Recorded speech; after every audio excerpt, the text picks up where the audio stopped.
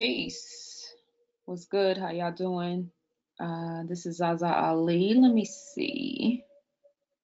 Hopefully my webcam is showing up. Okay, yes, there I am. Peace and love. How y'all doing? This is ZaZa Ali. Today is Wednesday, August the 21st. I pray that this message reaches you all in the best of health, spirit, and mind. I'm doing well. I am a little, I'm fasting right now. So today is, let's see, Saturday, Sunday, Monday, Tuesday, Wednesday. Today's day 5. I started doing a raw fast. And in these past couple of days, I've been eating like a banana a day. So really, very little food in my body. I just made myself eat a couple of minutes ago so that I can muster up the energy, be able to do this video for you guys, which I've been talking about doing for some time now. But just bear with me. If I seem a little lethargic or if my voice cracks, it's because I'm fasting. And like I said, I wasn't even hungry this morning, but I forced myself to eat. I had been talking about doing this video for some time now, and I kind of shied away from it or held off on it because, number one, I don't ever want to seem or come off to be as anti-female, anti-woman, anti-Black woman. It always puzzles me how people see me. I don't do anything based on how people see me, obviously. So some people think I've been called anti-female, anti-male, hate Black men. I'm always criticizing Black women, et cetera, et cetera. And it's very puzzling to me because one thing I always strive to do is to be balanced. And my striving for balance is what has kept me away from actually doing this video up until this time, because again, I don't want to be seen as anti-woman or as anti-female. I am extremely excited and happy for all of the women and sisters who are making strides and winning in their own particular way. So it's kind of a conundrum to come and talk about this type of thing, because it's hard to do without appearing as if that is what the actual situation is. But when I juxtapose what I see happening in the culture of women, and then, Black American culture, and then, society in general, it's incumbent upon me to talk about this. I have a lot of girls and women that I'm in contact with all around the world who reach out to me and ask me for guidance, who are struggling to find their way. So this video is for them, and this video is for the culture, and this video is for all of the women who came before me and who came before us, who could have took a lot of different routes in their life, whether it was as queens or as women who were getting on slave ships, avoiding capture and jumping off, or who were captured and ended up jumping off in order to prevent being slaves, to the women who covered down on their men during this era of slavery and Jim Crow, and the long line of plethora of women who could have taken routes that compromised themselves and didn't, and stuck to the grain and stuck to a higher purpose within themselves, even if it was for their own self accountability. This video is for them, as well as all of the young sisters who I see on social media sticking their tongues out and sticking their behinds in the camera, breasts in the camera, parading themselves for attention. This video is for you. There we go. And I'm going to take me off for a moment. So, Toxic Femininity, Part 1, the Hoe Frequency.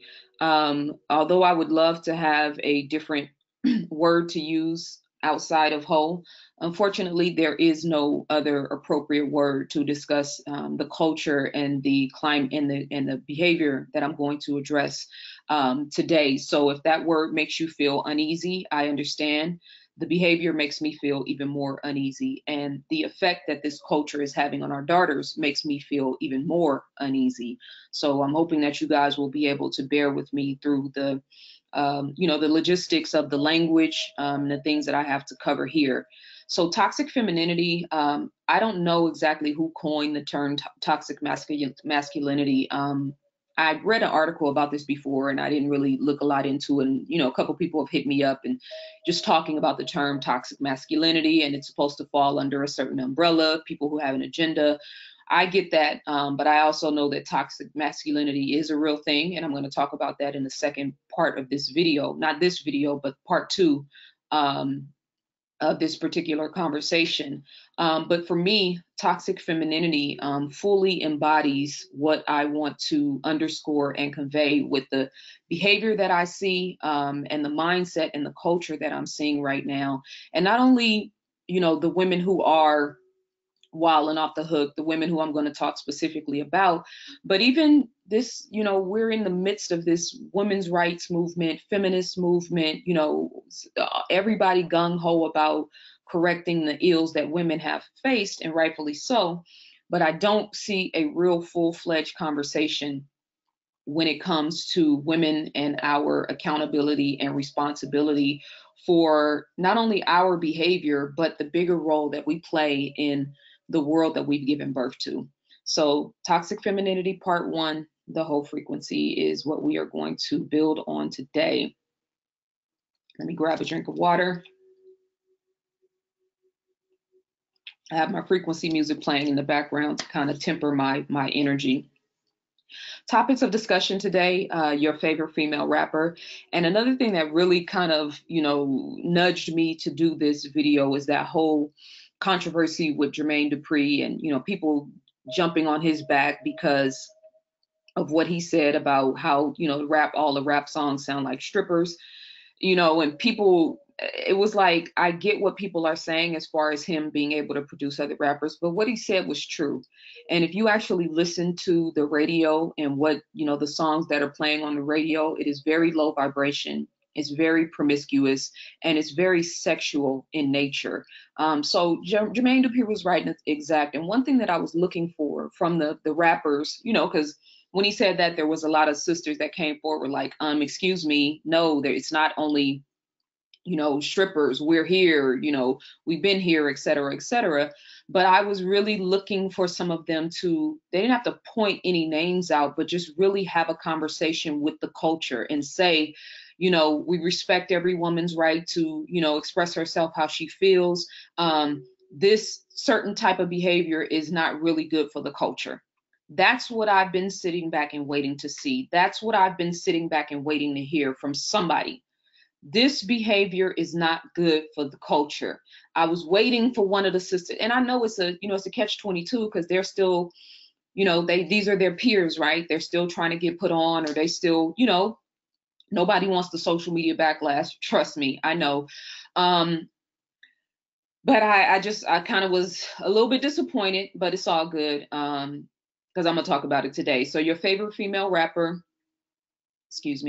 assembly line characters for programming, chemical and mental programming, and we're going to talk about sexual hormones and discipline, and then womanhood and reframing the narrative on what that word actually means.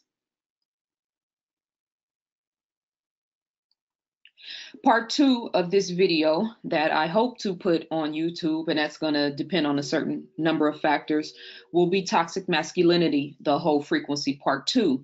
And we're going to talk in that video about breaking the buck. And the buck, for those of you guys who don't know, is the systematic agenda that the slave masters had, or slave owners, I should say. I hate to use the word master when it comes to that period of time, but the process of breaking the man's spirit, mentally, spiritually, emotionally, and physically, and then turning him into basically a baby producing machine, and what that entailed, and how we can actually see that in today's culture with a lot of the people that we, not we, but our culture idolize.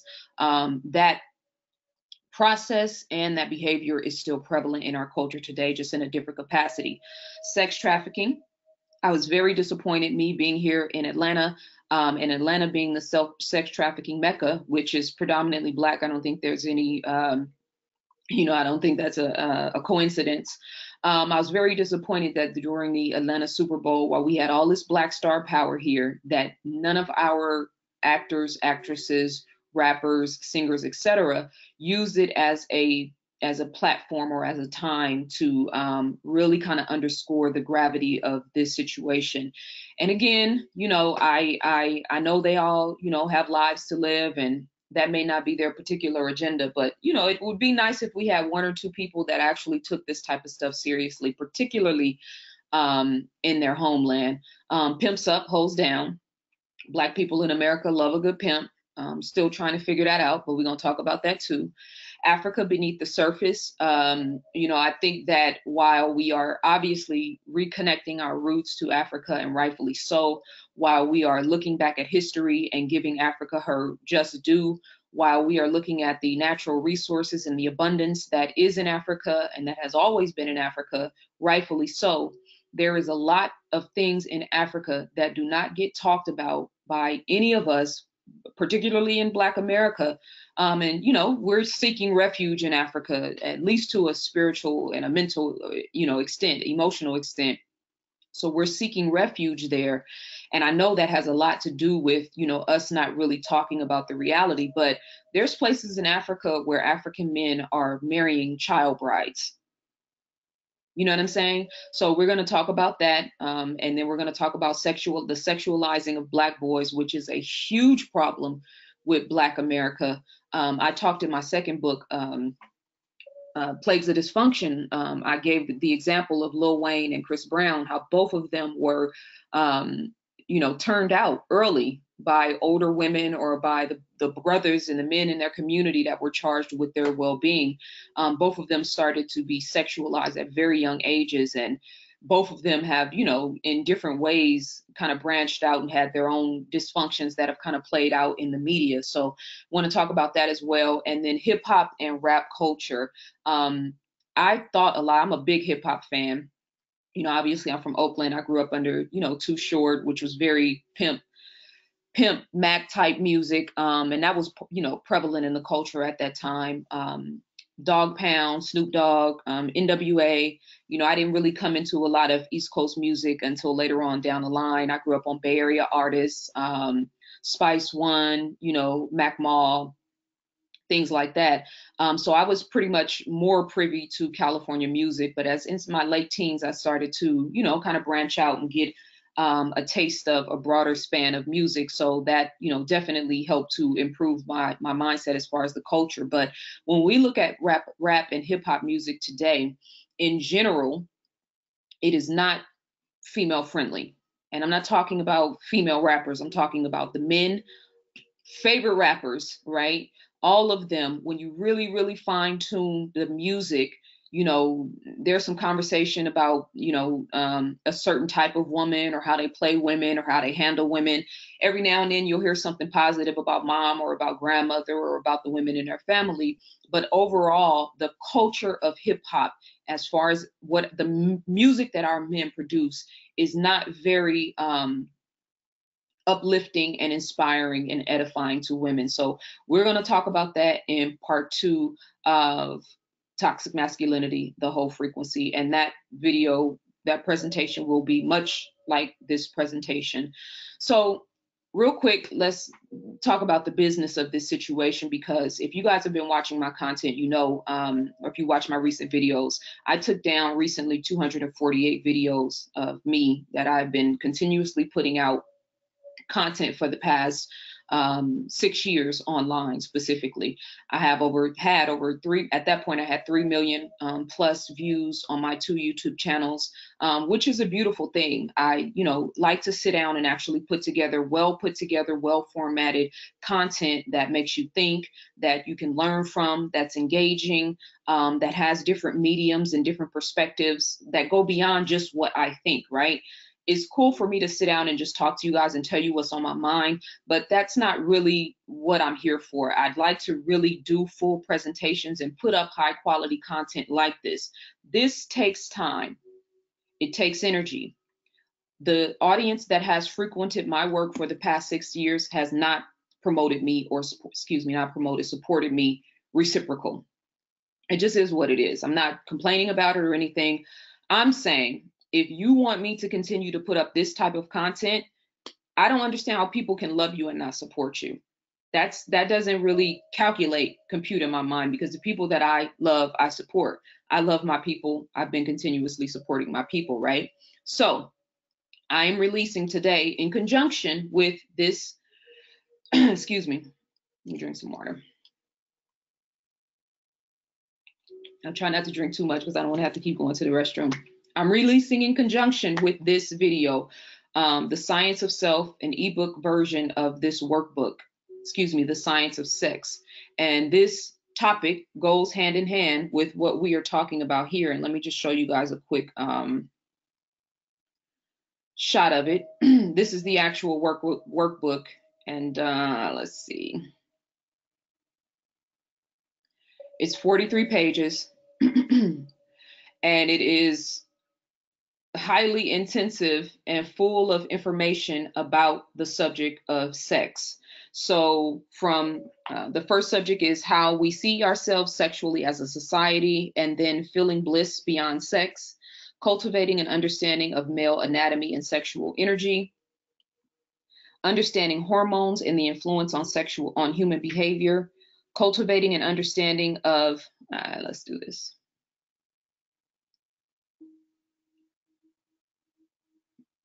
Cultivating an understanding of female anatomy and sexual energy, relationship goals, prana, proper breathing techniques and energy cultivation, and then body goals. Now, I put this workbook out in conjunction with this video because, number one, this is a subject that is near and dear to my heart. I do bear the responsibility and take it seriously of helping to edify the mindset of my people, of women, and of the culture in general. And I take it very seriously, right? So that's part of it, wanting to do the video. But then the second thing is I am a writer. People have been asking me to talk about this subject, asking me to write about this subject. Okay, well, I put together some content. It's not going to be it's not the full scope of the book that I'm going to eventually write on the science of sex. That book is going to take some time. But I put together a workbook that is a consensus of the topics that I'm going to talk about here and things that as a culture we need to start being mindful of. So, it's on my website right now. I just put it up before I put this, started doing this content. The ebook for the next 48 hours is going to be on sale for $9.95, $9.95 or $10. The actual workbook is available for pre-order, and it's available on my website right now for $14.95 for the next 48 hours. If you appreciate the level of content that I'm getting ready to present to you, and if you appreciate the topic of the science of sex and you understand the severity and the importance of this conversation, and if you actually support me, please take a second. You can pause right now, click the link in the description, and you can go make your purchase right now. And then turn around and share that information on your social media sites, because this is a conversation that needs to be had and that is not being had when it comes to the hormonal activity that happens that affects your actual behavior, when it comes to the male-female dichotomy, when it comes to the urban language that we use and how detrimental it is between the male-female relationship, when it comes to seeing yourself through the relationships that you actually attract. That's what this workbook is about. It's 43 pages, full color. Again, you can purchase the ebook version and you can download it right now. And I just told you what the actual topics were, and I'm going to have little bits and pieces that I cover throughout this presentation. I am also going to do short 2-minute intermissions during this process. So number one, I can take a break from my voice and, go use the restroom or do whatever I need to do, but so that you can also take a break and stop. Click the link in the description and go and actually purchase this workbook to elevate the consciousness in your family and in your community. And I wrote this workbook in a way that young people can actually embrace and understand. So it's for them, but it's also for all of us as well. So again, I'm going to keep reiterating this throughout this process, because I want to keep doing high levels of content, but I cannot and I will not work for free. So I want to warn everybody that there are going to be images and language that's going to be used, including by me, that is going to be explicit. But it's really the only way that I can do this in the proper way. I have to talk the language I don't have to talk the language, but I am going to speak the language because it's relative to the conversation that's being had. People don't want you to use the word hoe. Okay, well, what's a good word to replace that? Whore. It's the same thing. So I am going to use curse words in order to repeat certain lyrics and also to convey a message that I need to convey to speak to the spirit of the culture. So parental discretion is advised. If you send this to your children or if you watch this with them, I'm just giving you guys a heads up that this is going to be a raw and real conversation. So first, why is this conversation necessary?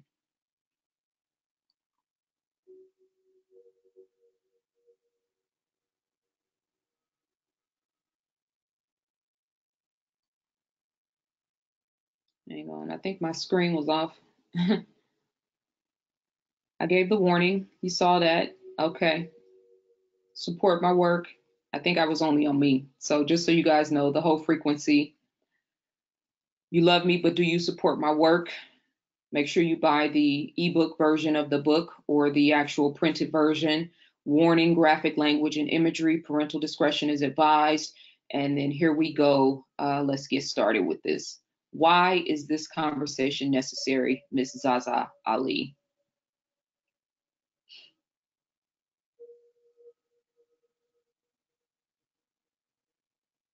It's the inner hoe is what guides everything. So if you got that inner hoe, then you good. When I was growing up, it was never a good thing being called a hoe. I am comfortable calling myself a hoe. I identify as a hoe at heart. I would describe myself as a sex icon. I'm not a good hoe. My friends will tell you I'm a disappointment to the family. The Black community considers a hoe a woman who likes to have sex. But I define hoe as somebody who's like either a female or male who's sexually liberated. They made it a word. They tried to use it against us, try to make us feel bad about ourselves. And I'm just like, wait, I don't feel bad about myself. I feel really strong. I feel empowered. So if you're going to call me a hoe, I'm going to call myself a hoe too. Is there a difference between being a hoe and having a hoe phase? First of all, ain't nothing wrong with being a hoe.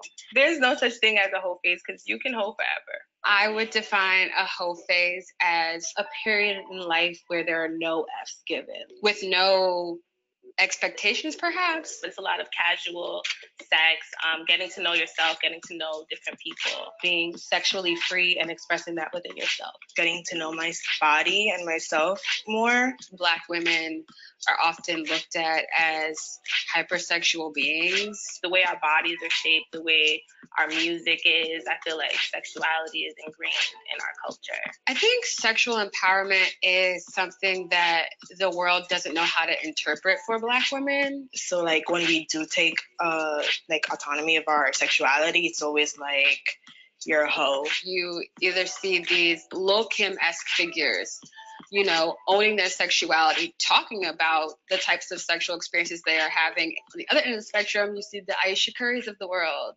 A hoe phase can be empowering because for me, like I didn't even think I was sexy before I even started having sex. Like I didn't even think I was beautiful. It really did help me see myself in a different light when I saw like how desirable I was or like just how sexy I could be. Like when I started having sex, I was like, oh my God, like this is so fun. Like I didn't know I could do all these things. I see myself having a hoe phase in the future, for sure. I think it's very important for everybody to like explore sexually. You never really know you're in a hoe phase until you're like a few bodies deep, and then you're just like, oh, I'm a hoe. And then you gotta realize, but it's okay. There was a time in my life where casual sex was the thing, and you know, that's all I wanted.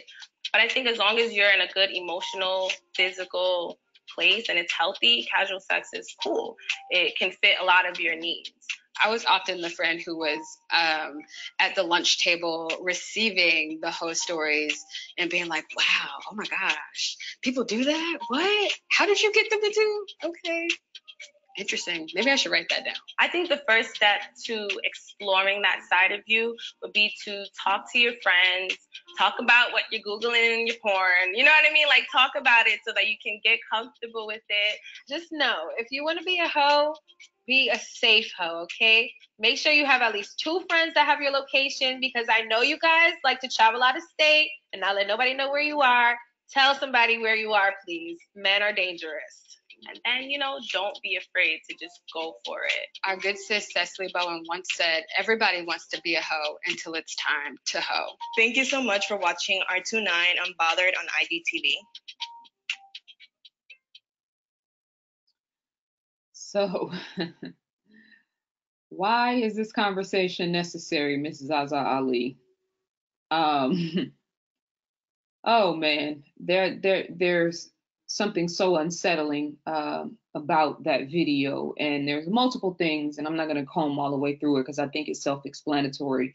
But the thing that really stands out to me is, number one, after you sit here and excuse or recuse yourself from defiling yourself in every way possible, publicly, physically, then you turn around and say men are dangerous. God, it's like, what? What do you mean men are dangerous? Like, you're dangerous. Your mindset is dangerous. And you're on film promoting this madness online to the world. Who's to say what young Black girl is going to see you that looks at you and identifies with you and thinks that this behavior is acceptable? I keep saying people are an ecosystem. I'll get into that a little bit more, but this is why this conversation is necessary. This is an email that I received from, hang on, let me make sure okay. This is an email that I received from a brother that he had his daughter and his wife attend, and I had told him that I was going to share this. He sent this to me some time ago. His daughter and his wife attended one of my retreats last year, and beautiful young sister, you know, beautiful parents, well loved, well cared for, you know what I mean? Like, she does not fit the protocol of what we think is wrong with our teenagers. So let's just clear this up front. This idea that all these fast girls out here that are online twerking and getting caught up in all of this madness are girls without fathers. No, this is the email that I received from this brother. And this was one of many emails. And I'm going to read part of it to you. He said, Nicki Minaj has to stay. Well, Nicki Minaj came up. I don't even remember the connotation for that. But he said, my daughter's complete identity is in social media, degenerative images and music lyrics, and fake online profiles. I strongly advised her that real life will be completely outside of her device. You are welcome to use any thoughts that I share to benefit or empower others, of course, anonymously. So he told me about the all these different websites that he found in order to do research about social media, about mental illness. He said, as you cover topics that impact female mental health, teenager emotional health, social media, and fake online life, consider these social media and smartphone data points for your back pocket references. So to say that take the phone, that's the answer. No, it's not, because he took her phone. He did everything that people automatically say, oh, it's the parents' fault. Well, why didn't you do this? Well, why didn't you? He did all of that. I had a very extensive back and forth with this brother. He knows what he's talking about. He did the research. Again, human beings are an ecosystem. And our daughters are being affected by the way that our women are carrying themselves. It is so cowardice of us to deny that and to deny our responsibility and our accountability to them. So this is just, that alibi that always comes up about these are girls that don't have fathers in their lives. No, this is not always the case. There are a lot of parents out here that are struggling to learn how to parent in this social media environment and still have healthy relationships with their children. They're trying to figure it out, and we're leaving them on their own to figure it out without really contextualizing what's happening to our daughters. So to contextualize the behavior that we're about to see, and I didn't go full throttle with showing a lot of videos because I know you guys have seen a lot of this stuff. I'm not sure if you've seen Christian Combs, who is Diddy's son, who I was actually very disappointed about this. The song was one thing. The video was like soft porn or an orgy. It was really just, and let me say this, excuse me. It's one thing for adults to do adult things in adult environments, right? I'm not the fun police. I'm a grown woman. You know what I'm saying? We all live, we all have fun. We can all do what we want to do with our bodies and with our lives. But once this starts to bleed over into the culture, where now our daughters are looking at this behavior and trying to find themselves in womanhood and trying to find their way, this is when it becomes an issue. I was very disappointed because I have a lot of respect for Diddy. You know, you can all, you know, judge him based on different things, but he seems like he's evolving and he's growing. Granted, I know his son is his own man now. He, you know, he's a grown man. He can pretty much do what he wants to do. But I would, again, going back to what I was saying before about hip hop, it's not really geared towards elevating and inspiring women. It's our music, it's our culture. I love it. I have a, you know, a long-standing love, you know, sometimes hate relationship with hip hop. I am a product of hip hop, but it is not a music and a language that speaks to the heart and the soul and the mind of women. It's not. And so the visuals that go with what's being conveyed in the music just really kind of reiterates the point. So to fast forward, the reptilian brain, human beings have three different versions of what we call the brain. There's the reptilian brain, and you guys that watch the Illuminati conspiracy videos, you're familiar with that. Is this part of the brain. The mammalian brain, or the limbic system, which covers the emotions, which is located right here. This is the part of the brain that they say that we share with other mammals. And then this is the human brain, the larger part of the brain that deals with reason, the neocortex. So the reptilian brain, composed of the basal ganglia and brainstem, is involved with primitive drives related to thirst, hunger, sexuality, and territoriality, as well as habits and procedural memory. Let me take my screen off so you guys can see this in full. And procedural memory, like putting your keys in the same place every day without thinking about it, or riding a bike. So this is a part of the brain that we share with not only other mammals, but with reptiles, insects. Excuse me. Whereas part 25K challenge is real. I will be picking the top 20 winners. The top 20 winners will get flued out. All expenses is paid for, flights, travel, everything. We're going to do a real big. We're going to shoot a video. The challenge is 2 weeks long. It will end on the 23rd. I need y'all to get creative. I need y'all to shake y'all ass. Make sure you hashtag City Girls Challenge 25K and girl code. It's a movie, period.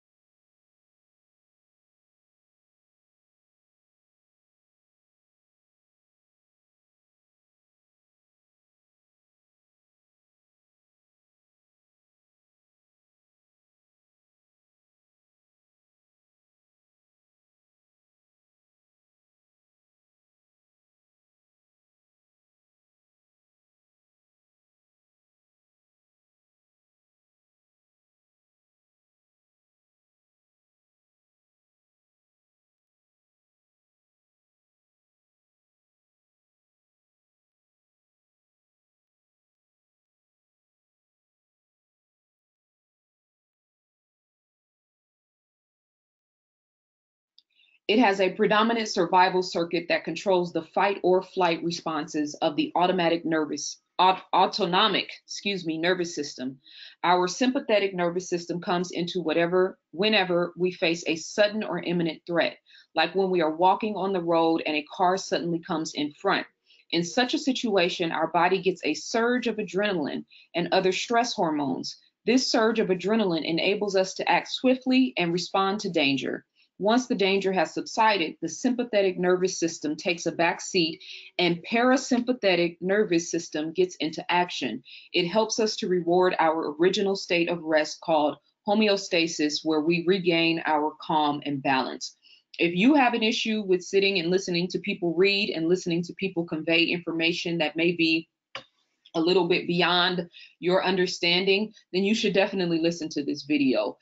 We've gotten so used to seeing and hearing people talk at us and just give their opinion that we are losing the ability to discern information, to retain information, and to take information in.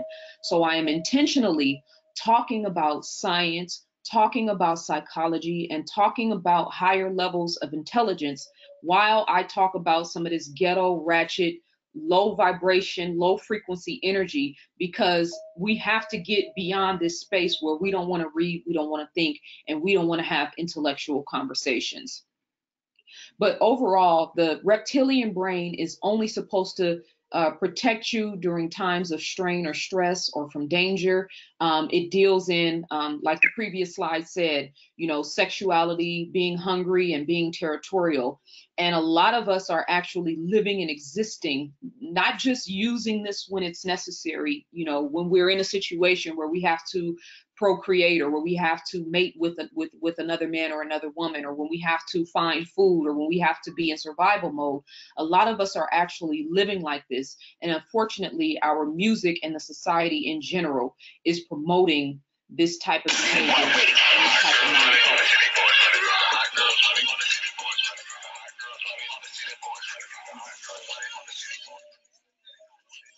You hear the hot girl and the city boys playing in the background. So when we talk about the reptilian brain, this is on social media. I didn't have to go far to find this. This is right on social media. This woman has her 2 women, and this is in a club, and she's going in this dude's pocket and taking his money. And I don't know if this was scripted, or I don't care if it's scripted or not. Either way, it's sickening. They're in a truck on a highway. You talk about the reptilian brain. And like I said, this is not about, you know, grown-ups not being able to do grown-up things. There was times when, you know, we had the Josephine Bakers of the world. You know, they used to call it the boom boom room back in the day, where, you know, we had these really sexually aggressive, you know, environments where people would go and dance and, you know, get their freak on, whatever you want to call it. But even people, it was a hidden thing for a while. Like, you know, people didn't even know this stuff existed until later on down the line. And it was never televised. It was never something that was public where people could, you know, watch it and view it and judge it and experience it. You can log onto the computer right now and see this on any given day. And both of these videos are on Lil Duval's page. I follow him because he's funny. He drops jewels sometimes, but this is that truth mixed with falsehood, man. It makes it hard to fully digest anything he says, because, and he has a daughter, and he always talks about his daughter, you know, and she's a beautiful young girl. But, you know, this energy and this visualization, the reptilian brain, in full swing. And people think this is cute. This is actually the society and the world that we live in right now. This is a video I've been talking about for some time now. This video has been up on YouTube for a long time. This is actually grown men and grown women participating with these little girls that look 7, 8, 9 years old. Girls don't even have on panties, shaking their behinds in front of the camera. Grown women, I don't care how ghetto they are. I don't care I don't care where I don't care about none of that. These are our daughters. This video has been online forever. It's called Hut Hut. It's never been taken down. They probably never even received a complaint. So when I talk about toxic masculinity and the Hoe Frequency, these are the type of dudes that I'm going to be talking about. Little girls.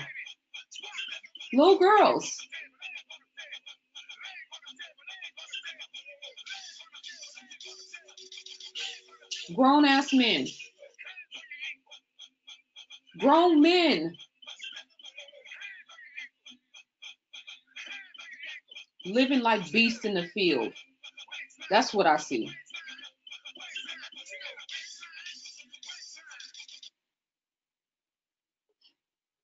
You say, why do you need to be, why are you talking about this? Why isn't everybody talking about this? Cucumber challenge.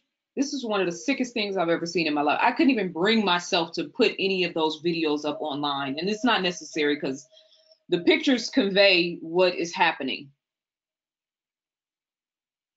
Talk about a whole frequency. Where's the feminist movement on this? Where's the Black actresses and celebrities? Jill Scott did a video, but I only think she did a video about this because she felt like she may have been partially responsible because of, the video that was trending about her on stage doing this. And again, when you're performing, you're doing your act, and it's what you do to make your money. That's one thing. I don't know how she ever thought that wasn't going to become public, but I don't know. And then some weirdo put this comment up that I'm not going to repeat. I mean, it's just like, what the hell is happening to this culture?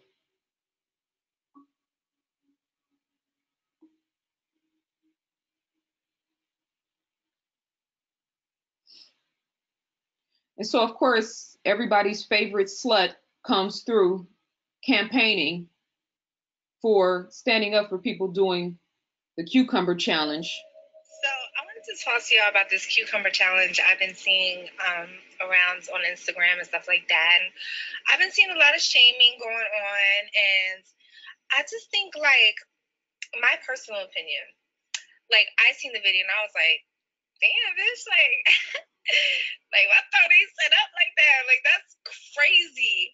But then I had asked my man, right? I was like, yo, did you see the cucumber video? He's like, no, what video? What you talking about? Because he didn't know how I was going to react to that or whatever.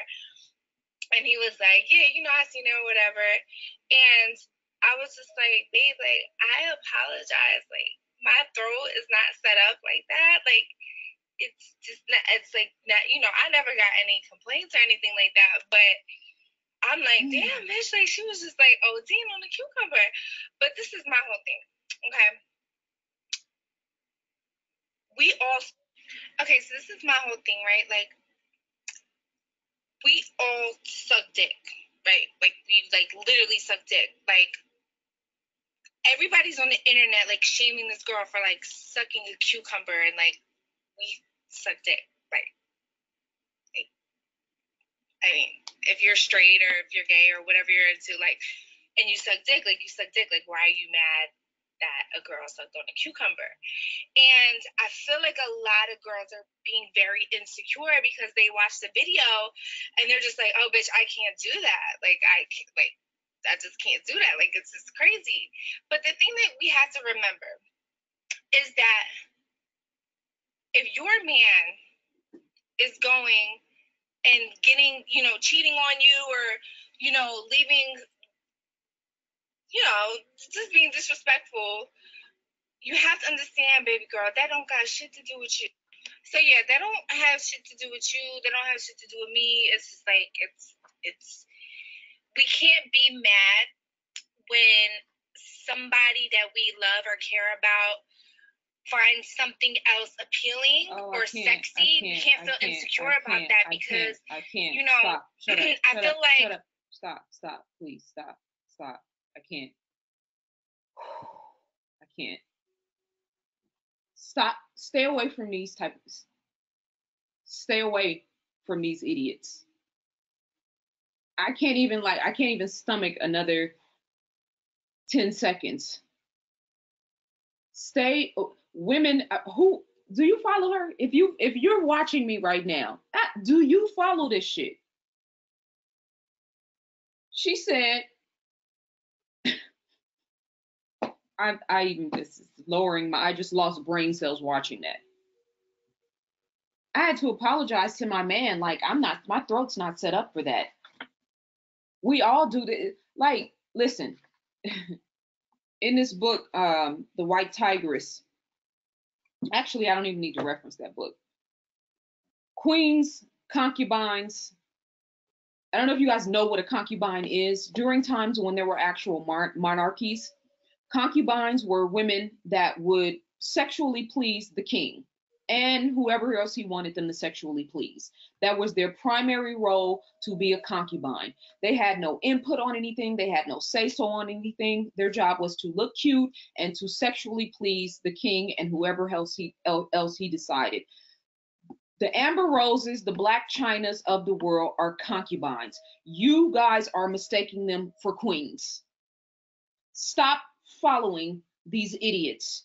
Her conversation and her input and her opinion on popular culture, particularly when it comes to women, particularly when it comes to Black women, should be considered null and void. Stop following this foolishness. All you young women who are listening to me, this is the Hoe Frequency, live and in the flesh. And I talked about her before with the slut walk and all this other foolishness. I get off my screen. Like, I can't even.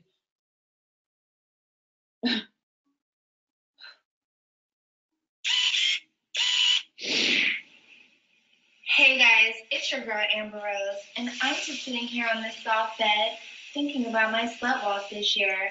I want you ladies to come out and protest against rape culture, sexual violence, slut shaming, victim blaming, and double standards.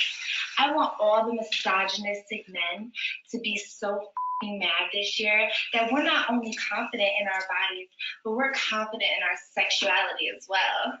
Oh. Be mad. Oh, be extra mad.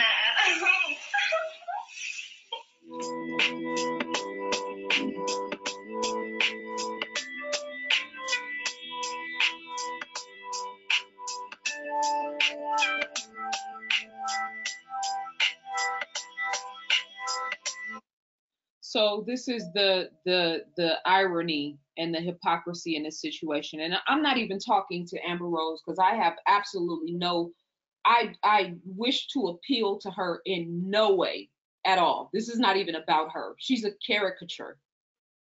How is it possible that during a time and when the climate is all about rape culture, about objectifying women, about Me Too, about all of this madness that has been inflicted on women, how is it possible that this person who's clearly trying to weaponize her sexuality becomes the spokesperson for women? She's talking about rape culture and violence, but then you present yourself in a way that appears to the low nature in man, which means that a man only knows how to deal with that type of energy sexually. That is the only thing you convey, is sexuality. So how else does a man interact with a fool or a woman like that? Where's the feminist movement? Where's the Black celebrities? Where's the Black females? Where's the Black politicians? Where's the Black political pundits about this type of stuff? Do we really want to heal women, or do we just really want to come together and collectively have a trading war stories conversation? I want to pass up my intermission so I can keep the ball rolling on what it is that I'm trying to convey. City girls, grown ass women walking around singing this song. Real ass bitch give a fuck about a nigga. Big Birkin bag, hold 5-6 figures. Stripes on my ass so he call his pussy Tigger. Fucking on a scamming ass rich ass nigga. Same group of bitches, ain't no adding to the picture. Drop a couple racks, watch this ass get bigger. Drinking on liquor and I'm looking at your nigga. If his money right, he can eat a little Snicker. He can eat it like a Snicker. I ain't got time for you fake assholes talking all loud in them fake ass clothes. Fake ass shoes match their fake ass gold. I'm the realest bitch ever to shake you snake assholes. To you snake asshole. I mean, this is the bird brain expressing itself with the imagery to match it. Grown ass women walking around singing this song. Club get turned all the way up when this song come on. You driving in a car with your daughter in the back seat with this playing in the background. You haven't even thought about the lyrics and how it's actually going to impact her. Try to calm myself down. I'm fasting, my energy, These are the people that are setting the tone for our culture. Our culture is being ran. The concubines have taken over. A prostitute, I got these definitions from Urban Dictionary, and I thought it was appropriate because this is the mind of the hood, which is dictating the culture. A prostitute is a woman who sells sex for anything. What is accepted in exchange for sex ranges from money to crack to a job position. I take that. Slut is a woman with no morals and no respect for others because of her self-centered point of view. That can be contextualized a little bit, but I'm not here to campaign for women who identify as sluts. And a hoe is a woman who sleeps with a lot of guys. That girl is a hoe. And remember, part 2 of the Hoe Frequency is going to be talking about men, because men can be hoes too. And then here you go. Make sure you get your sweater and walk around conveying this message to prove that you're really down with this foolishness. So this is our model for what a queen is now. This is what a queen looks like now. And you throw on a little, comedic, African-esque, indigenous-esque headwear, necklace wear, put a little bit of nature in the image. And this is your concept and our concept and these girls' concepts of what queen actually is now. I had this conversation with somebody in my inbox on Instagram. He or she said, all girls are meant to be queens. It's all about the way that they're raised and the way that they're reared. No, they're not. That's not, I mean, it's a nice gesture. Obviously, we want all of our girls and our women to think regal and to think high of themselves. But the term queen comes from a monarchy. The term queen denotes a specific type of woman who is either married to a king, or who ascends to a throne through bloodline, or who takes the throne through force, or whatever political reasons actually elevated her into becoming a queen. I can name off 20 queens that have ruled in indigenous cultures and in history's time, including the queen right now in excuse me, England. So no, all women are not meant to be queens. That doesn't mean that if you're not a queen that you're somehow not important or that you're not valued. All girls are supposed to be women. All girls are raised and born to be women.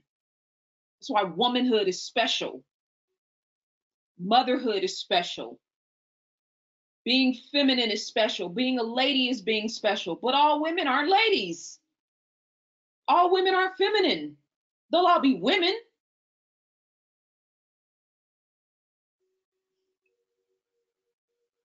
This is our concept of queen now. I had a conversation. Some females got mad on my social media pages because can you twerk and be a goddess? No. You can do whatever you want in the privacy of your household. You can do whatever you want in the privacy of your life. But the minute it becomes public, the minute other people are watching you and salivating and judging you and masturbating to you and getting sexually enticed, goddess, that word means something. It has value. You have to aspire to that. Now, can you be, I used to twerk back in the day, I used to strip back in the day, and now I'm aspiring to be a goddess? Of course. That's what this is all about. Trial and error. Figuring it out, finding your way. Absolutely. But you can't be presently online shaking your ass in front of a camera and then turning around and calling yourself a goddess. That's disrespectful to the culture, and more importantly, is disrespectful to the creator. And it doesn't even make sense. But this is the Hoe Frequency queen, one of them. So she meets these young girls on Ellen. Excuse me. I mean, but mama, I like how looking fly. And I know who you are. You like sucking in the guy with the thing on his eye. Oh, yes, I did. Yes, I did. Somebody please tell her who I is. I am Nicki Minaj and let the dude go. That who's jumping. So you got my heart, didn't run it away. Didn't let your child that is coming away. Did you get that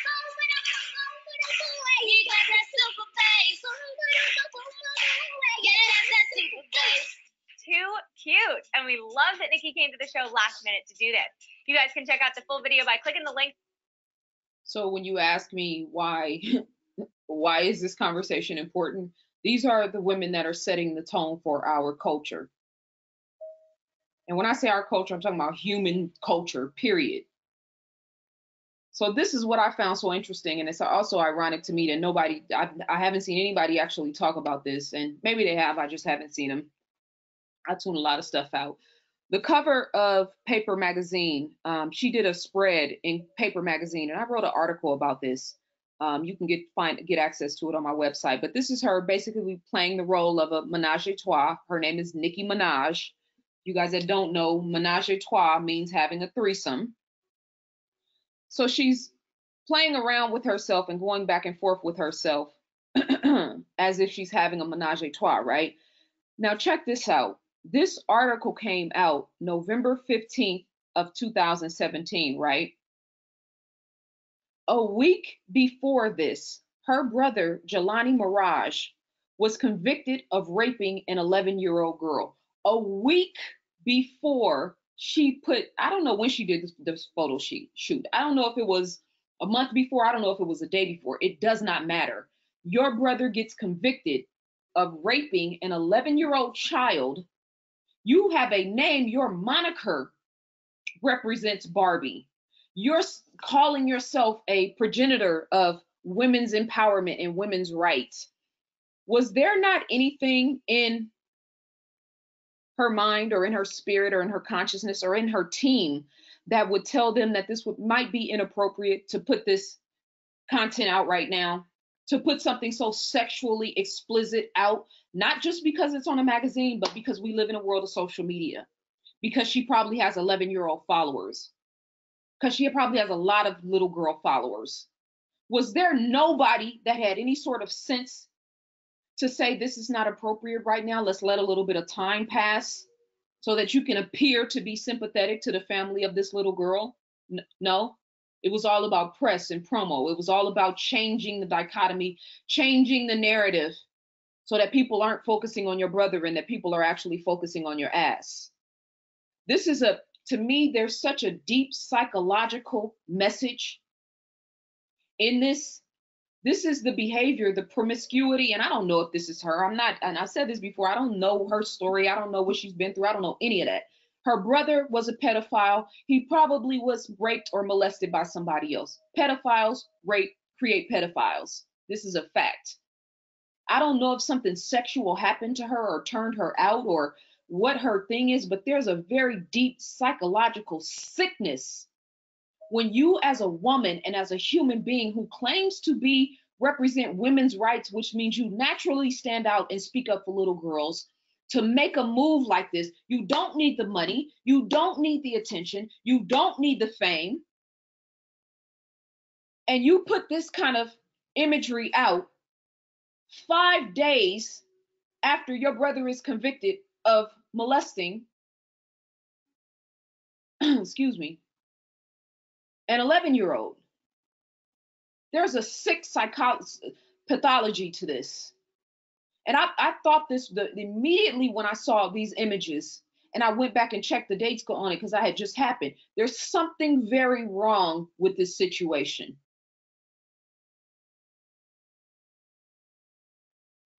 So, excuse me.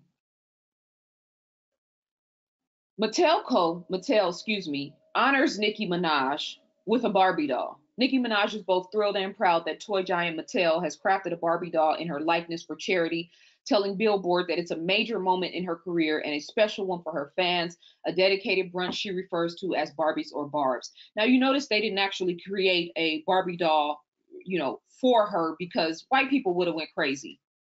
But they did this to keep Mattel and Barbie relevant in the culture. And she's so happy and so excited. This is a toy and a doll for little girls. And now you see all the new dolls. They're spitting them out on a automation machine at this point. Cash doll, Asian doll, Cuban doll, dream doll. I don't, they all look exactly alike. Same caricature, same color scheme. This is psychological programming. They've been psychologically programmed, and they're continuing to carry the program over. And now you see little young women and little girls looking like this. Because these are the women that your daughters are looking up to. These are the women that are setting the tone for the culture. It was a couple of weeks ago, I think. Nicki Minaj and Meg Thee Stallion. Culture needs that. The culture needs the culture. How you gonna do a freaky girl song? Ooh. That's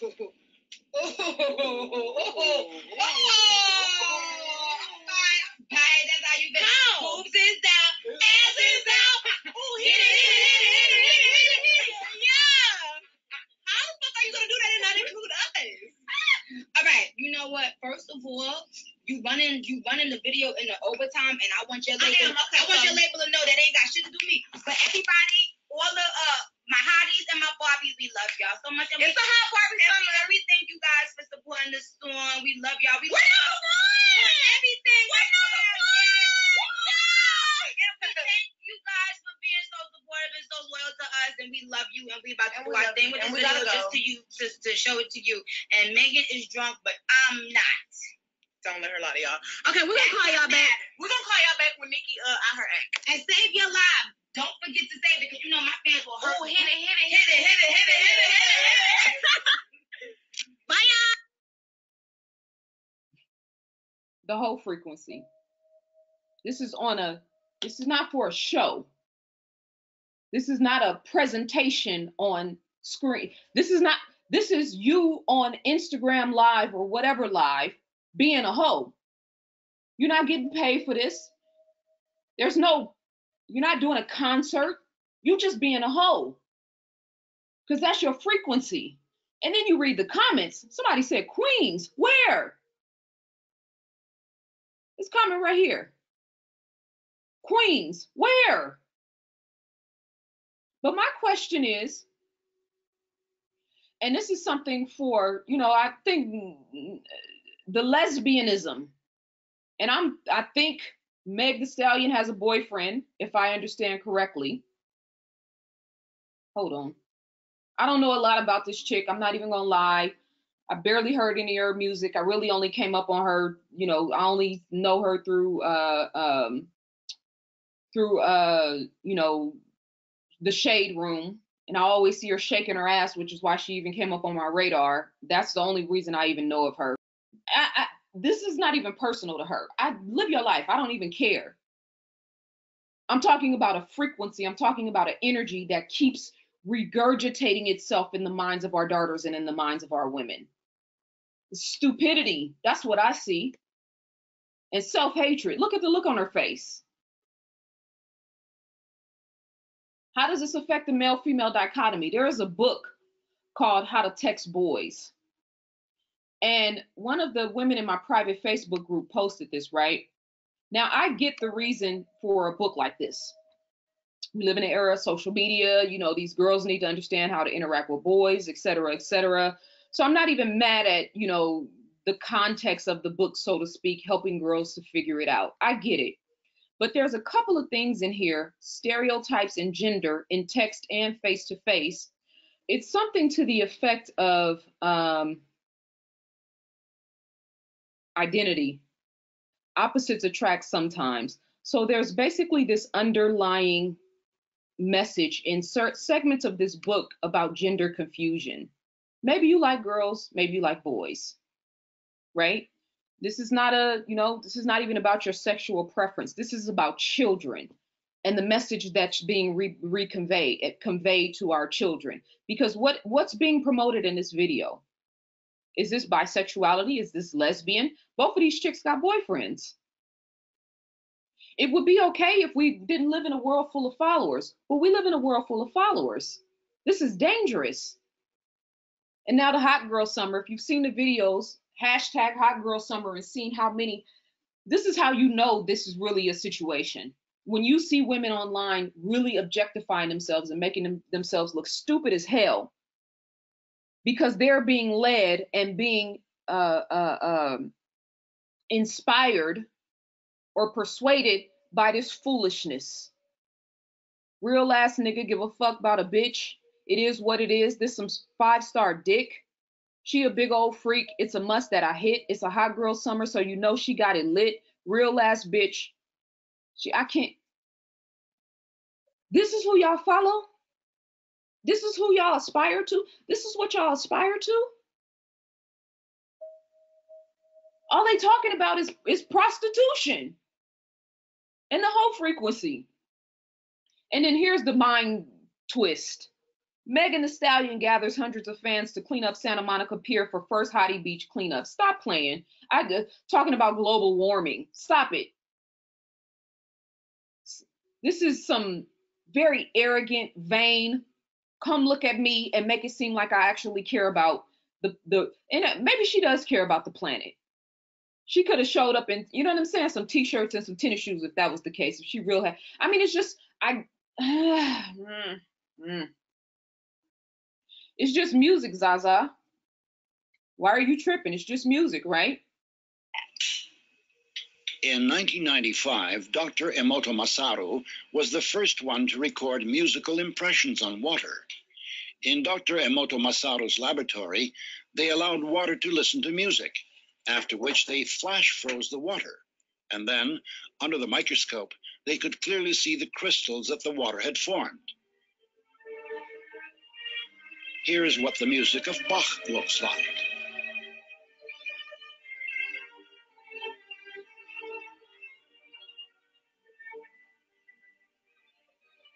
Mozart,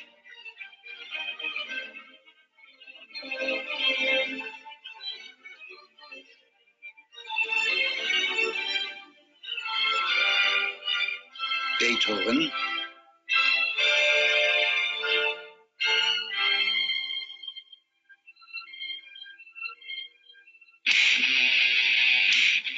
heavy rock,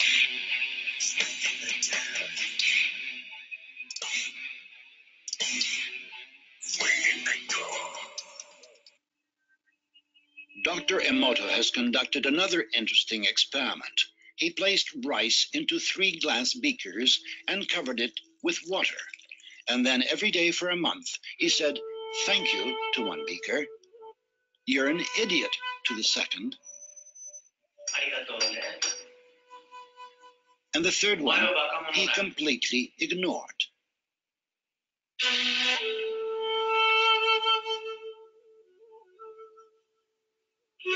After 1 month, the rice that had been thanked began to ferment, giving off a strong, pleasant aroma. The rice in the second beaker turned black, and the rice that was ignored began to rot. Dr. Emoto thinks that this experiment provides an important lesson, especially with regard to how we treat children. We should take care of them, give them attention, and converse with them. Indifference does the greatest harm. There have been many wars on religious ground. That video is critical, and I've used Morimoto's studies and science over the years to make a lot of different points, because music is just one part of what he's actually studied. But the points that he's making in the music, and this is actually scientific, the science of this is actually can be verified, is that, what you listen to actually affects the molecular structure of your DNA down to a cellular level. So when people say it's just music, no, it's not just music. And if you look at the condition in our communities, you have to ask yourself and wonder how much.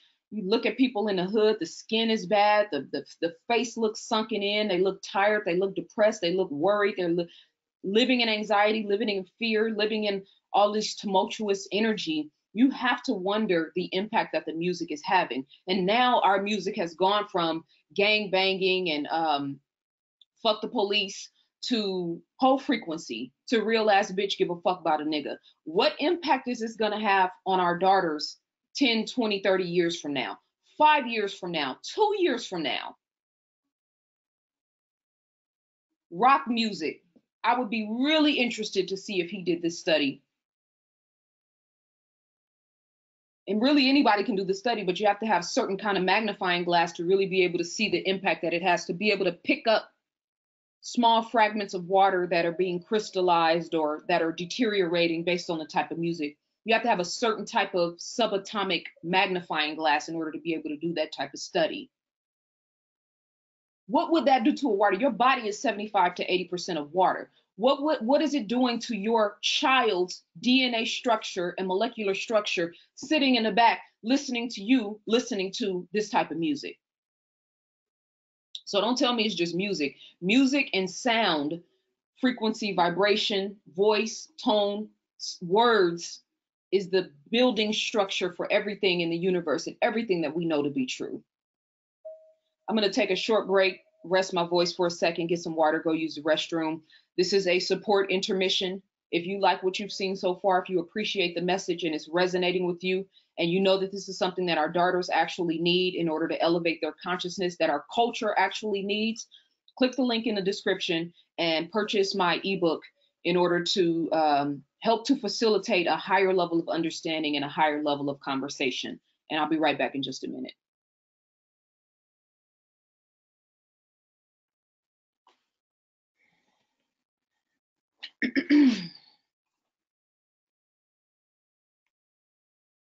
Okay.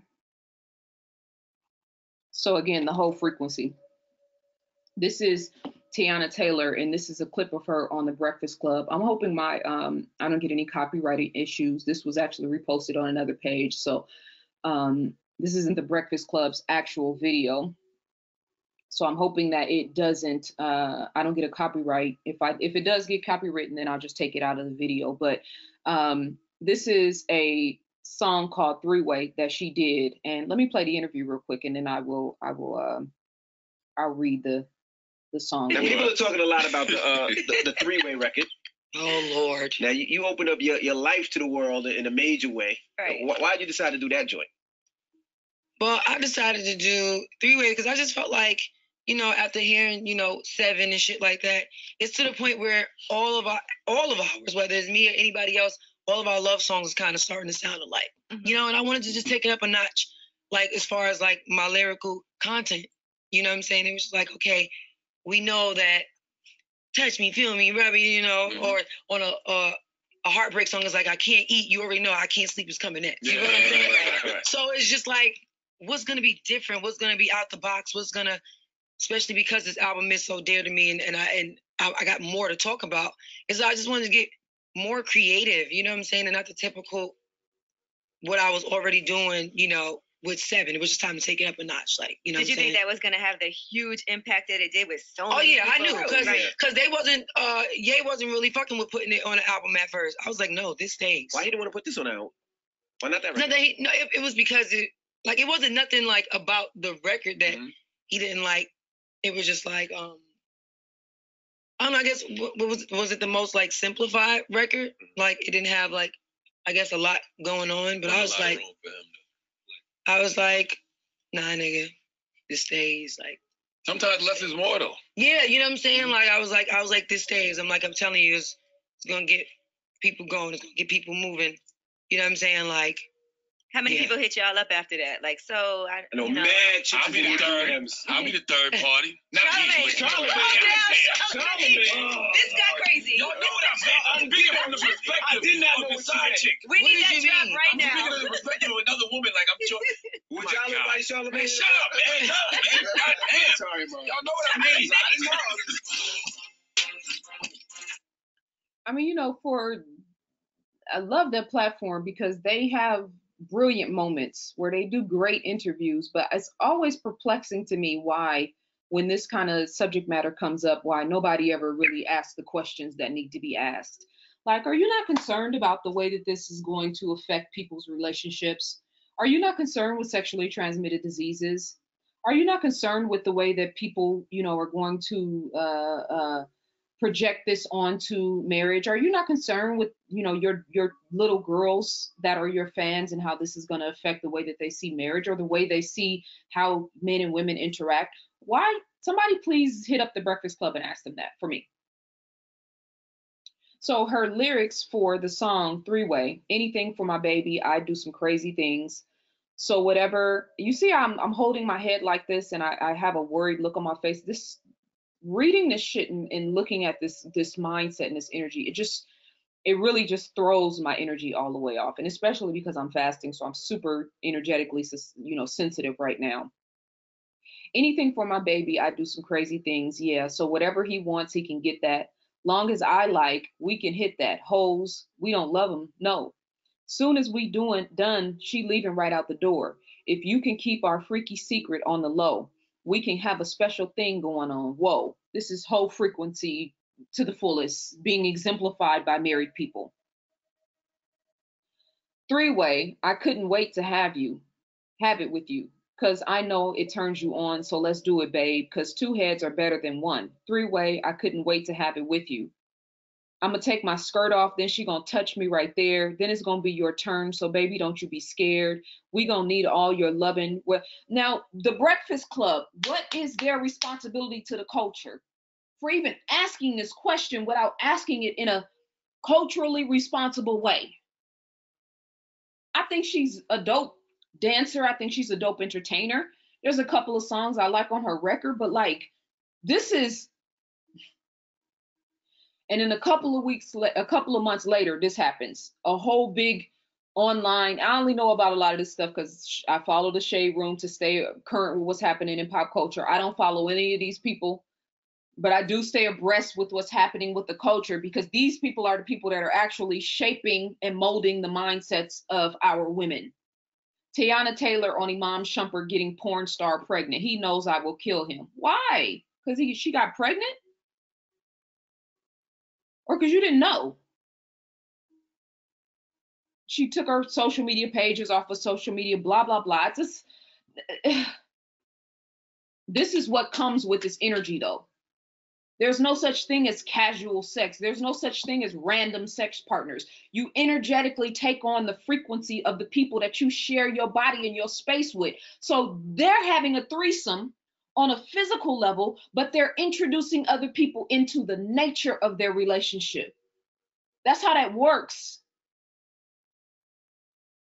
Your favorite rapper. I took myself out the fucking strip club. I did, my nigga. I built my followers up. And I'm building my own fucking music career. Nobody's fucking helping me. So a bitch to motherfucking say that I don't deserve to be a fucking artist because shit was handed to me and I haven't put in no work, you're fucking bugging. Because I'm 24 years old and I'm washed up because I spent hours in the motherfucking studio. Hours. I paid over $50,000 in studio time because you gotta pay good engineers, you gotta go to a good studio, and you gotta put in that bread. I did it with my money. So for a bitch to say that I don't motherfucking deserve it because I don't put in no fucking work, now that's when I feel like niggas is bugging. Cause I did it myself. Niggas must have forgot, my nigga, the shit that I did to motherfucking survive. Like, I had to go straight. I had to go, oh yeah, you wanna fuck me? Yeah, let's go to this hotel. And I drop niggas up and I rob them. That's what I used to do. Nothing was motherfucking handed to me, my nigga. Nothing. So for a bitch to motherfucking say that I don't deserve shit, that's when I know that they fucking bugging. Cause they do not fucking know the shit that I had to do so niggas could take me out. Cause nobody wanted to help me. Nobody wanted to fucking help me, my nigga. Nobody wanted to help me, put me on Love and Hip Hop. Niggas wanted me to be stuck in the strip club. And then when I got on Love and Hip Hop, nobody wanted me to fucking sing. Watching it. Some of y'all watch her all the time. Can't even begin to fathom how you do that. I think she's funny, but yeah, that's just a little too much ghetto for me in one setting. Check this out. This is just a short clip, I promise. Cheat on me? I'm be like, alright, I'm gonna take him out. We're gonna get drunk. I'm gonna get him all perked up and everything. We're gonna have a good time. Get him super twisted. Then bring a bitch around. We're gonna have a threesome. And when he wake up, he gonna be like, what the fuck? Yeah, because the bitch was a tranny. I'm be like, yup, we had a threesome with a tranny. Yup, a tranny sucked your dick. You don't gotta fuck another nigga to get even, bitch. There's other ways to get even.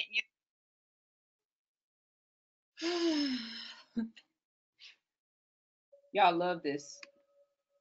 The culture loves this. This is what people are watching. This is what people are following now. This is what we think is actual womanhood and motherhood now. She's pregnant on stage twerking.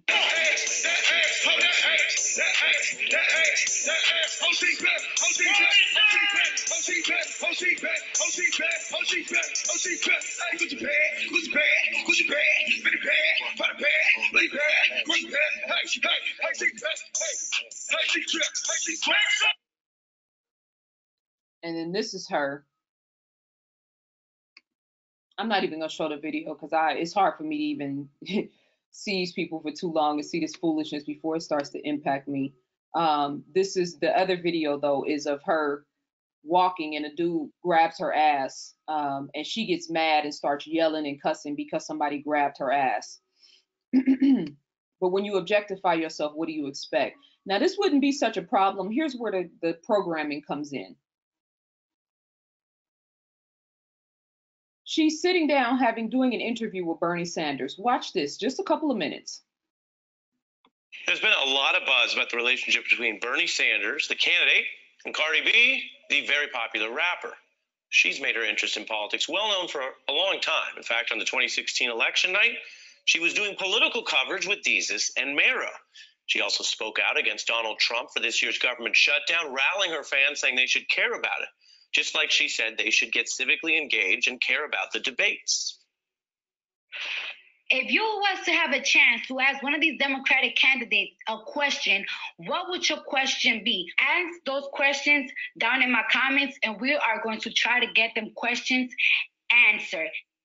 And now she is getting some of those questions answered. Cardi B, you should know, has one of the most followed online profiles of anyone in the country. 49 million on Instagram alone. That's larger than NASA's following, which has about 47 million. And she's just behind LeBron James at 51 million people. So when she posts, she actually reaches more people than most TV channels. And that's why her new interview, which puts some of those questions to Bernie Sanders, isn't just a kind of a cultural moment, although it is that. It's also really a political and media event. What are we going to do about wages in America? When I was not famous, I just felt like no matter how many jobs I get, I wasn't able to make any. That is an excellent and important question. Can you imagine somebody today earning $9 an hour? It don't make no sense. No, it doesn't. How do you pay your rent? How do you pay for food? How do you pay for transportation? Right. You can't pay. You know, certain people like to brag that there is more jobs now in America, but it's like, yeah, there's an increase of jobs given, but what are they paying in these jobs? They practically paying nothing. You got it. That is exactly the issue. You know that you have a mutual respect for FDR. I have a couple of reasons why I love FDR. He became a president when America was in one of its worst times. And not only are you going through a depression, but you're also going through World War II. I mean, come on now. He did the New Deal. Like, that's the reason we have Social Security. Goddamn. I love him.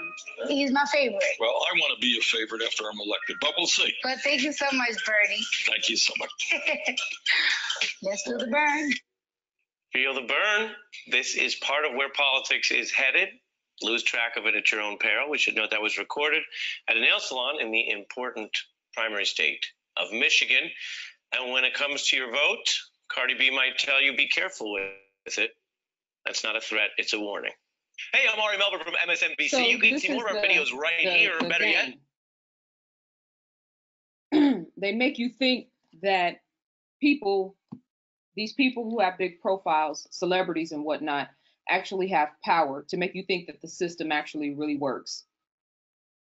Now, it wouldn't be such a big problem, number one, if she was well-spoken, but okay, you know, she represents the culture, a certain segment of the culture, so to speak. But here's how you know that it's all programming, because right now, getting ready to be in theaters, she's starring in a movie with Jennifer Lopez called Hustlers. Why Jennifer Lopez would want to do a movie about being a stripper at this stage in her career, I have no idea. I know actors and actresses have their thing. She's a mother. She has a daughter. It's just a little perplexing to me. But, you know, to each his own. Again, it wouldn't even be an issue for me if this was not so greatly affecting the culture. And then you do an interview with Bernie Sanders. Y'all motherfuckers going around showing this fucking picture. Now y'all photoshopping it even more. Like, oh, Cardi pussy, Cardi pussy. First of all, that ain't my pussy. My pussy right here. This is where I birthed my daughter from. This right here, the part that shows, you know, when I go like this, that's just my ass. You know when you got a fat ass? That shit gets fat right there. This part right here, this is the part that gives the dick comfort. You know what I'm saying? There's the part that, like, when you go like this in and out, that's what this nigga feel. That's my ass. You know what I'm saying? Y'all want to look at my pussy so bad? Y'all should have went see me when I was a motherfucking stripper and I was promoting myself. Like, come see me. Now, too bad. Now, this is what's representing the culture. This is who all of the celebrities, all of the women who are promoting. This is what all of your favorite artists are co-signing. You don't want your daughter to be like this, but you co-sign this. This is who is actually setting the tone for the culture and for our women right now. Shit is sickening.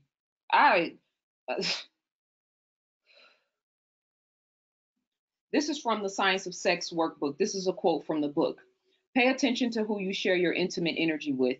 Intimacy at this level intertwines your oral energy with the oral energy of the other person. These powerful connections, regardless of how insignificant you think they are, leave spiritual debris, particularly within people who do not practice any type of cleansing, physical, emotional, or otherwise. The more you interact intimately with someone, the deeper the connection and the more their aura is intertwined with yours. Imagine the confused aura of someone who sleeps with multiple people and carries these multiple energies around. What they may not realize is that others can feel that energy, which can repel positive energy and attract negative energy into your life. This is why a lot of these women running around here are batshit crazy, because they sleeping with batshit crazy men. They want to try to be men and have casual sex. There's nothing casual about sex. They say 60% of Black women are sexually abused before the age of 18, right? Now, I don't know if this statistic is true to life or not. I don't know how accurate this is, but I do know that I have talked to and dealt with a lot of women that have been sexually abused. I've talked to a lot of women. A lot of these women have very promiscuous energy and very promiscuous natures about themselves. A similar study said that was conducted by Women's Health Imperative 7 years ago found that the number was about 40%. I don't know how accurate the number is, but we do know that the behavior that is practiced in this promiscuous environment complements this. Oh, but ZaZa, they twerked in Africa. That's what people like to say, which is so damn disrespectful to me. They twerked in Africa, ZaZa. Why are you tripping? This came from the motherland. Okay, let's see.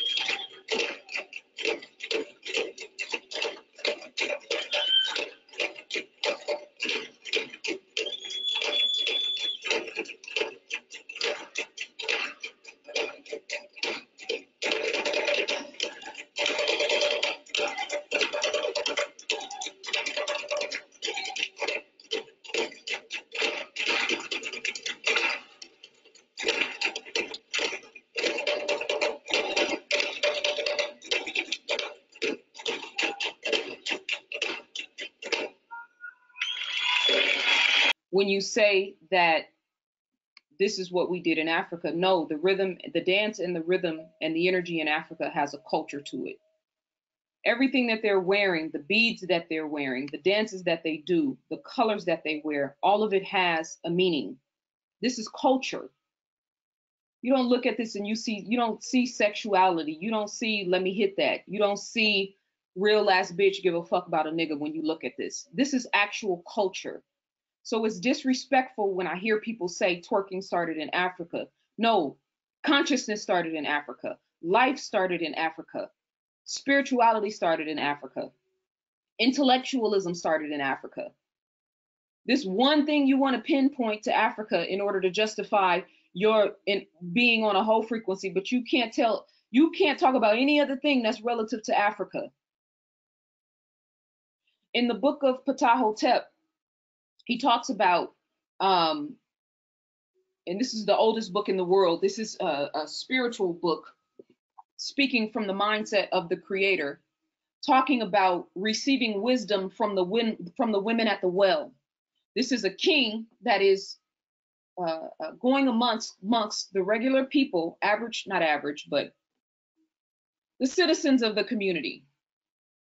And the king is going and meeting the women at the well who go to the well for their water and consulting them for wisdom. The king is meeting with the women at the well to consult them for wisdom, not to see them shake their ass, not to see them do a tutorial about why the meat on the behind and the lips and the, you know what I'm saying, the effect that has on sex or a man's sexual energy or a man's sexual reality. So stop it. It's disrespectful to Africa. It's disrespectful to the culture, because you don't represent nothing else about Africa except the fact that they twerk because you want to stick your ass up in front of a camera.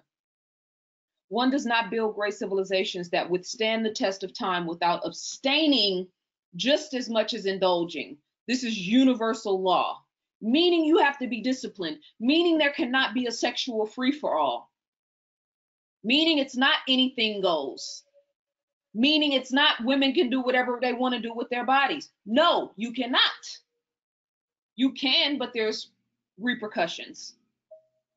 That's what abortion is. That's what birth control pills are. Meaning you have to intervene in the science of your body. So naturally, you can't just do whatever you want to do. There has to be a scientific intervention for you to do whatever you have to do. That means that there's laws and rules and regulations to how we conduct ourselves. Genghis Khan dispatched his daughter. The situation with my son has me a little bit frazzled. I might have to go back and edit the video now. I didn't want to do that. Genghis Khan, this is from the book, The Secret History of the Mongol Queens. Genghis Khan dispatched his daughter, Al-Atun, to the Uyghurs with a clear message.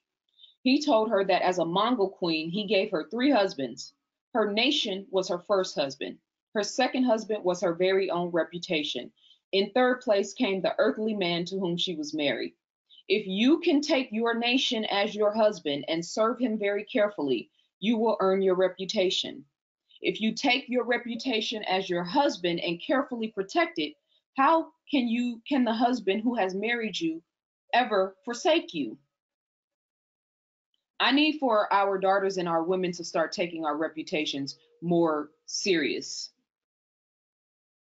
According to the FBI, this is misplaced. This was actually supposed to follow the page that was about molestation. Sex trafficking's true victims. Why are Black girls and women so vulnerable? According to the FBI, 40% of victims of sex trafficking are African Americans, with that number being significantly larger in the major metropolitan areas. In Los Angeles County, which is not a predominantly Black area, mind you, the African American victim rate reaches 92%. In overwhelming numbers, the persons most likely to be victimized are vulnerable Black girls and Black women. And I think that the molestation, the sex trafficking industry has a direct tie into the strip culture, which is a very promiscuous environment, mind you. And now hip hop as you're going to see in the next video, Hoe Frequency, about, you know, the toxic masculinity, that strip clubs are actually dictating hip hop culture right now. So that music has a frequency that goes out into our communities, into the clubs, into your car, into your house when you're getting ready for work, etc. It has a frequency that is resonating on a strip club energy. This is from the book, The Science of Sex, the workbook that you guys hopefully have purchased by now. Understanding sexual hormones and the influence on human behavior. I'm almost done, guys. Serotonin can make you sexually demure, meaning passive, or sexually aggressive and indiscriminate, meaning you don't care, depending on whether its levels are high or low. High levels call your sex drive. Low levels intensify it. That should say quell your sex drive. Low levels intensify it. It qualifies as a neurotransmitter, which means that it helps to transmit signals in your brain from one nerve ending to another. What is this saying? This is a hormone that is released when you are sexually stimulated or during the act of sex. It also affects the signals that go from your brain from one nerve ending to another. So it's not ever just sex. There's a whole, you know, system that is being processed during this process, or happening during this process. But serotonin affects how you relate to sex, if you are highly sexually stimulated or not stimulated at all. Aggressiveness, this is again from the Science of Sex workbook. Aggressiveness towards others and self seems to be restrained by increased serotonin levels. Remember, serotonin is affected by the type of food you eat, the type of lifestyle you live, how much alcohol you intake, the type of drugs you intake, you know, your dairy levels, the type of meat you eat, all of that. In animals, high levels of serotonin promotes selectivity in mates. Some species' basic heterosexual pattern. When serotonin levels are low, however, the effect can be disturbing. You may become indiscriminately sexual, meaning you'll have sex with anybody. Violent, aggressive, and mean. Reality TV. Low levels in animals induce, along with indiscriminate choice of partner and gender, impulsive behavior and the compulsion for immediate gratification. In fact, when a drug is given to animals to artificially lower their serotonin levels, they will participate in group sex, violently and frenzied, mounting the same sex or the opposite, often harming, sometimes killing others in the process. We are looking at a genetically modified reality, a genetically modified civilization, and our women are being led, are being influenced, are being nurtured and embracing a whole frequency that is destroying them. You said something that really affected me. It depends on if your life gets better or worse after having sex with that person, and that's how you know the effect that sex had on you. You're dealing with a transference of energy. If I'm with her, I'm downloading energy into her, not just the physical semen, but I'm downloading my energy, the essence of who I am as a man, and she uploads into me. So I take her energy. If your life gets better, that would be the definition of good vagina. After he was intimate with her, her life got better. Things started to go great. So evidently he put good energy into her life. So interesting. On the contrary, if your life gets worse. There have been times where I've had sex with someone and I feel terrible after. Mm-hmm. Maybe in the moment you may feel good, but if you're miserable all the time. Does your life get better by being with this person? Did things get better for you?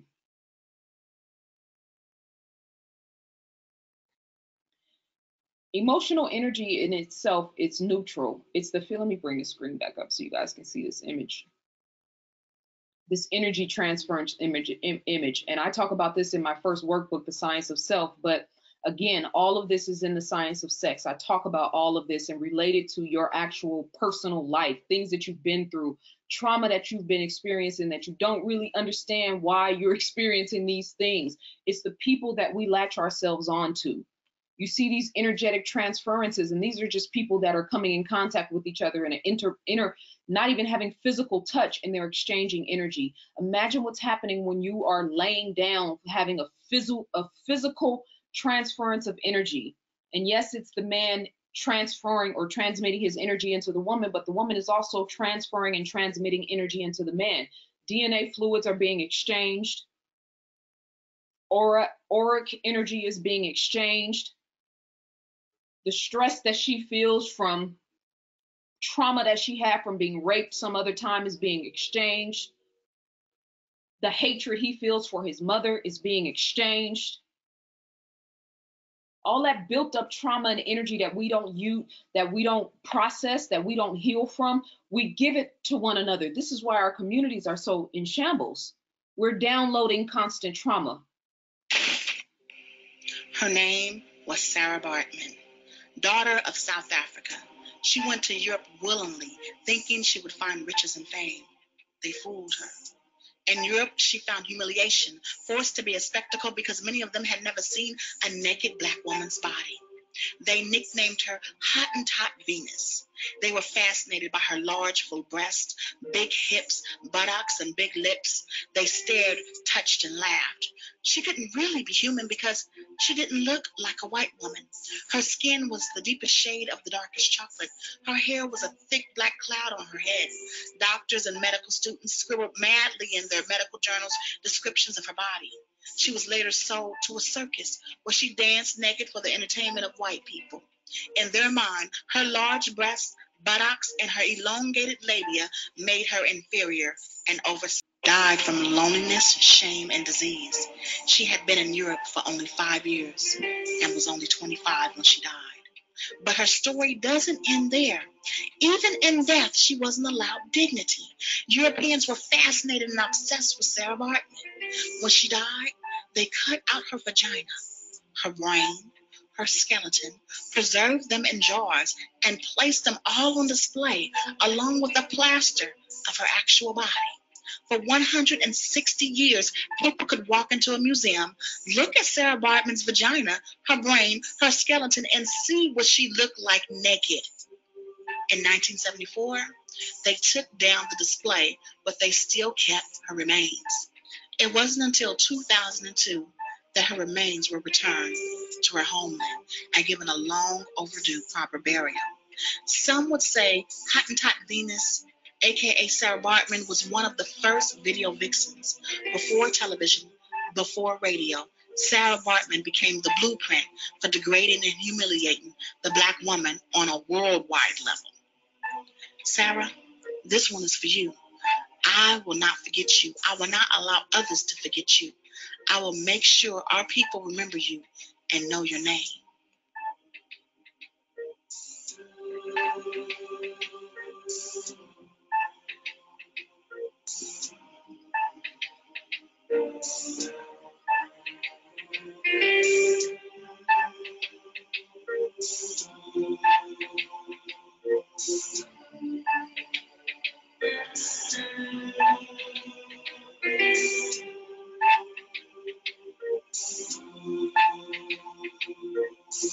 Black America, I find you guilty of murder. You're slowly killing the black woman with your blatant disrespect for black womanhood. We have pimped our daughters and mothers for platinum record sales, new cars with big rims and mansions, while Eve's daughters drop it like it's hot for crumpled dollar bills and the chance to be nominated the year's best video vixen. We spit on Sarah Bartman's memory, and Harriet is turning over in her grave while Sojourner stands at the throne of the Almighty, praying, "Forgive them, Father, for they know not what they do." Do you? Do you understand what you have done, what you are doing? How many black women came before you and played the maid and prostitute so you wouldn't have to? How many of us have turned down roles because we valued how the world viewed black women? But not today's daughters. For a few dollars, they feed into America's jungle bunny fantasy, shaking their fangs half naked with a smile upon their faces, but their eyes say, save me from myself. And where is Black America? We are on the sidelines cheering because baby girl is no longer a resident of the ghetto. She's riding in Bentleys or Benzes draped in furs and diamonds, and the record label just bought her a fat house. But have we forgotten? Massa always kept his main hoe close to the big house or a house to call her own, as long as she opened the door when he came knocking. And he will be coming back. It's so sad. Back then, we were forced to degrade ourselves to the level of being some man's whore. Today, we willingly degrade ourselves. The Black woman has become America's #1 whore. We fought that label for so many years, but here our daughters came along and solidified the deal. But many of us sold our daughters to them. We sold them for houses with jacuzzi-sized bathtubs and the chance to say, "That's my baby on TV." Have we no shame? No guilt? We can't blame the white man for this one. In concert stadiums all over the world, our Black men proclaim to the world that his women are bitches and hoes. It's so common, some of us think that this is our name. An answer to it. We have forgotten our grandmother's pain, her struggle to carry the burden so we wouldn't have to. Do you hear the ancestors crying out? Is this what we died for? I say no. Wake up, Black woman. Wake up, Black America. Take back your dignity. The power is in your hands.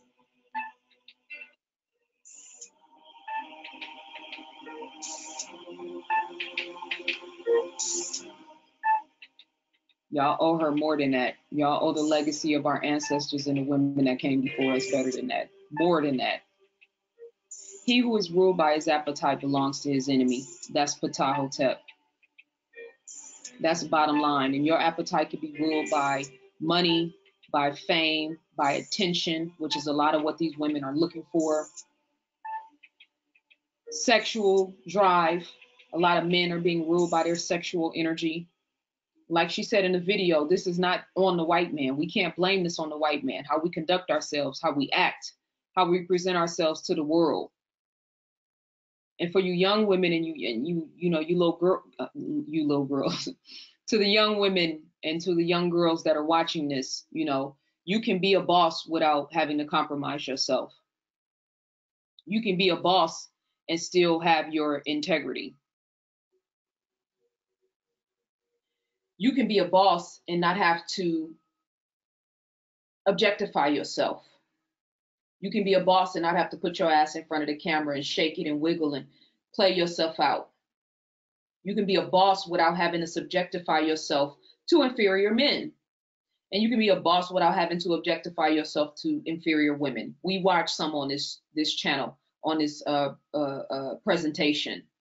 And I'm not knocking any of those women for going after their goals and aspirations. They have every right to do that. The only reason I'm mentioning any of them is because they are dangerous, and the message that they are conveying and the imagery that they are promoting is dangerous to the culture, is dangerous to our daughters. I hate that more women don't talk about this. I hate that women who have these platforms, who they know these girls and these women are listening to them, are promoting this foolishness. Human beings are an ecosystem. Women are an ecosystem. Girls look up to women to aspire to womanhood, not just their mothers, not just their aunties, not just their grandmothers. Women they can relate to, women they identify with, women they look up to. So it's not just on the parents, it's up to all of us. He who is ruled by his appetite belongs to his enemy. Stop following these clowns, male or female. Aspire to be something beyond just what your physical body is. That's the smallest part of you.